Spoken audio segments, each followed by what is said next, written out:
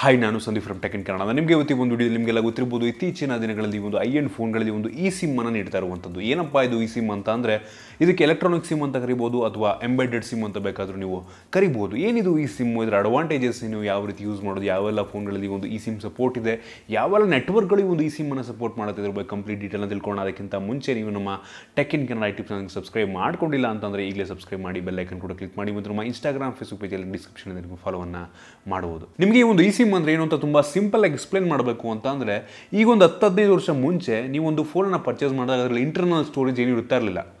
ನೀವೊಂದು ಸಾಂಗ್ ಅಥವಾ ವಿಡಿಯೋವನ್ನು ಹಾಕೋಬೇಕು ಅಂತ ಅಂದ್ಕೊಂಡಿದ್ದೀರಾ ಅಂತ ಅಂದರೆ ಒಂದು SD ಕಾರ್ಡನ್ನು ನೀವು ಪರ್ಚೇಸ್ ಮಾಡಲೇಬೇಕಿತ್ತು. SD ಕಾರ್ಡನ್ನು ಆ ಒಂದು ಫೋನಿಗೆ ಹಾಕಿ ನಾವು ಸಾಂಗನ್ನು ವಿಡಿಯೋನ ಅದಕ್ಕೆ ಸ್ಟೋರ್ ಮಾಡ್ಕೊಂಬೋಯಿತ್ತು. ಆದರೆ ಇತ್ತೀಚಿನ ದಿನಗಳಲ್ಲಿ ಈಗ ಬರ್ತಿರುವಂಥ ಫೋನ್ಗಳಲ್ಲಿ ಇಂಟರ್ನಲ್ ಸ್ಟೋರೇಜ್ ಆಲ್ರೆಡಿ ಇರುತ್ತೆ. ಸುಮಾರು 64 GB, 128 GB, 512 GB, 1 TB ತನಕ ಸಹ ಫೋನ್ಗಳಲ್ಲಿ ಇಂಟರ್ನಲ್ ಸ್ಟೋರೇಜನ್ನು ಈಗಲೇ ನೀಡ್ಬಿಡ್ತಾರೆ. ನಾವು SD ಕಾರ್ಡ್ ಹಾಕೋ ಅವಶ್ಯಕತೆಯೇ ಇಲ್ಲ. ಅದೇ ರೀತಿ ಈಗ ಬರ್ತಿರುವಂಥ ಲೇಟೆಸ್ಟ್ ಫೋನ್ಗಳಲ್ಲಿ ಒಂದು eSIM ಅನ್ನು ಹಾಕ್ತಾ ಇರುವಂಥದ್ದು. eSIM ಅಂದರೆ ಏನಪ್ಪ ಅಂತಂದರೆ, ನೀವು ಎಕ್ಸ್ಟ್ರಾ ಫಿಸಿಕಲ್ ಸಿಮ್, ನೀವು ಅಂಗಡಿಗೆ ಹೋಗ್ಬಿಟ್ಟು ಸಿಮ್ ತೊಗೊಂಡ್ಬಿಟ್ಟು ಅದಕ್ಕೆ ಹಾಕೋ ಅವಶ್ಯಕತೆ ಇಲ್ಲ. ಆಲ್ರೆಡಿ ಆ ಒಂದು ಸಿಮ್ಮನ್ನು ಆ ಒಂದು ಫೋನ್ ಒಳಗೇ ಇನ್ಬಿಲ್ಟ್ ನಿಮ್ಮ ನೆಟ್ವರ್ಕ್ ಅದೇನು ಬೋರ್ಡ್ ಇರುತ್ತೆ, ಆ ಬೋರ್ಡ್ ಒಳಗೇ ಒಂದು ಸಿಮ್ಮನ್ನು ಹಾಕ್ಬಿಟ್ಟು ಕೊಟ್ಟಿರ್ತಾರೆ. ಇದಕ್ಕೆ eSIM ಅಂತ ಕರಿತೀವಿ ಅಥವಾ ಎಂಬೆಡೆಡ್ ಸಿಮ್ ಅಂತ ಕರಿಬೋದು. ನಾವೇನಂತ ಅಂದರೆ, ಹೋಗ್ಬಿಟ್ಟು ಒಂದು QR ಕೋಡ್ ಬರುತ್ತೆ, ಅಥವಾ ನೀವು ಹೋಗ್ಬಿಟ್ಟು ಆ ಒಂದು ಏರ್ಟೆಲ್ ಆಫೀಸ್ಗೆ ಹೋಗ್ಬಿಟ್ಟು ನೀವು ಅದನ್ನು ಆ್ಯಕ್ಟಿವೇಟ್ ಮಾಡಿಸ್ಕೊಂಬರ್ಬೋದು. ತುಂಬ ಸಿಂಪಲ್, ನಿಮಗೆ ಸಿಮ್ ಹಾಕೋ ಅವಶ್ಯಕತೆಯೇ ಇಲ್ಲ. ನೀವು ಹಾಗಾದರೆ ಕೇಳ್ಬೋದು, ಸದ್ಯಕ್ಕೆ ನಮ್ಮ ಭಾರತದಲ್ಲಿ ಯಾವುದೆಲ್ಲ ಫೋನ್ಗಳಿಗೆ ಒಂದು eSIM ಅನ್ನು ಸಪೋರ್ಟ್ ಮಾಡುತ್ತೆ ಅಂತ ನೀವು ಕೇಳೋದಾದರೆ, ಸದ್ಯಕ್ಕೆ ಈ ಒಂದು ಐಫೋನ್ X ಸೀರೀಸ್ ಅಂದರೆ XS, XS Max, XR ಈ ರೀತಿ ಫೋನ್ಗಳು X ಸೀರೀಸಲ್ಲಿ ಐಫೋನಲ್ಲಿ ಸಪೋರ್ಟ್ ಮಾಡುತ್ತೆ, ಮತ್ತು ಈ ಒಂದು Pixel 3 ಸೀರೀಸ್ನ ಫೋನ್ಗಳು ಈ ಒಂದು eSIM ಅನ್ನು ಸಪೋರ್ಟ್ ಮಾಡ್ತವೆ. ಈ eSIM ಅನ್ನು ಯಾವ ರೀತಿ ಅವರು ಇಂಪ್ಲಿಮೆಂಟ್ ಮಾಡಿದ್ದಾರೆ ಅಂತ ಅಂದರೆ, ಹೇಳೋದಕ್ಕೆ ಡ್ಯೂಯಲ್ ಸಿಮ್. ಆದರೆ ಏನಪ್ಪ ಅಂತಂದರೆ, ಆ ಒಂದು ಫೋನ್ಗಳಲ್ಲಿ ಪ್ರೈಮರಿ ಮೊದಲನೇ ಸಿಮ್ಮನ್ನು ಫಿಸಿಕಲ್ ಇವೇನು ಅಂಗಡಿಲಿ ತೊಗೊಳ್ತೀರಾ, ಆ ಸಿಮ್ಮನ್ನು ಆ ಒಂದು ಫೋನ್ಗೆ ಹಾಕ್ಬೋದು ಮೊದಲನೇ ಸಿಮ್ಗೆ. ಎರಡನೇ ಸಿಮ್ಮು eSIM ಆಗಿರುತ್ತೆ. ಅದು ನೀವು ಆ್ಯಕ್ಟಿವೇಟ್ ಮಾಡ್ಕೋಬೇಕು ಅಂತಂದರೆ, ನೀವು ಆಫೀಸ್ಗೆ ಹೋಗ್ಬಿಟ್ಟು ಅಥವಾ ನೀವೇನೇ ಸ್ಕ್ಯಾನ್ ಮಾಡಿ ಆ ಒಂದು QR ಕೋಡ್ ಏನಾಗಿರುತ್ತೆ, ಪ್ರೊಸೀಜರ್ ಇರುತ್ತೆ, ಅದನ್ನು ಆ ಒಂದು eSIM ಅನ್ನು ನೀವು ಆ್ಯಕ್ಟಿವೇಟ್ ಮಾಡ್ಕೊಬೋದು.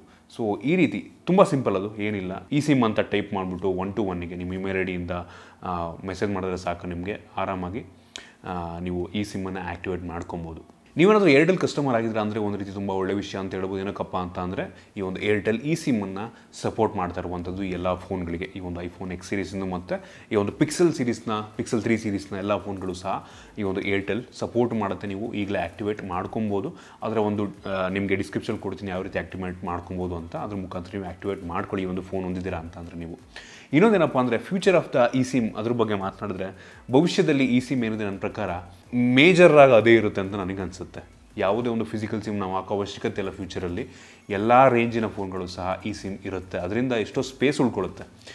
ಅದಕ್ಕೋಸ್ಕರನೇ ಫೋನ್ ಮ್ಯಾನುಫ್ಯಾಕ್ಚರ್ ಮಾಡೋರು ಸ್ವಲ್ಪ ಜಾಗ ಬಿಡಬೇಕಾಗುತ್ತೆ. ಆ ಜಾಗಕ್ಕೆ ನಾವು ಬ್ಯಾಟ್ರಿನೋ ಬೇರೆ ಇನ್ನೊಂದೇನೋ ಹಾಕೋಬೋದು.